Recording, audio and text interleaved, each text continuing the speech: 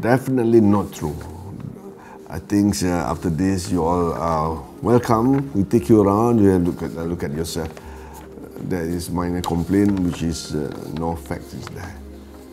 The Zoo Negara is very clean all the times, and the animals are very healthy. Of course, a few animals, one or two, like human also, they got sick. They're not healthy, even though like humans, they've been taken care with vitamins, all this.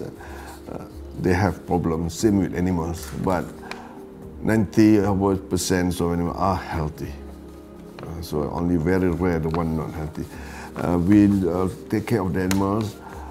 I think if you think it's better than humans, because every morning we have to clean the cages, we put detergents, give them the foods accordingly, and also the most important is all our animals inside here got vitamins.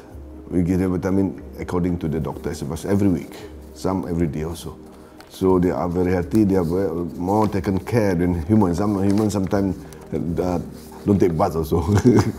They're doing themselves very well. They're very well taken care of. Of course, sometimes one or two animals not well. Last time got a case of our lion, isn't it? They said it's not healthy, all that. So we noticed the vet, because you see, when they're not healthy, some places they keep in the cages, don't want to be shown to the public. For us, some animals, we cannot do that. They still have to go around to do exercise. So their looks not healthy. There are many reasons not healthy, because especially during MCO, that times no meat can be imported to Malaysia. Yeah? So the meats are limited for us to get. Then we give them chicken. Some of the animals refuse to take chicken because they have been feeding with the meat every day. That's how one or two refuse to take. That's why you can see them getting thinner, all that. But they're healthy because we're looking after the hearts. So it's the food that they're eating? Yes, the food. Then we support with the vitamins so that they're still healthy.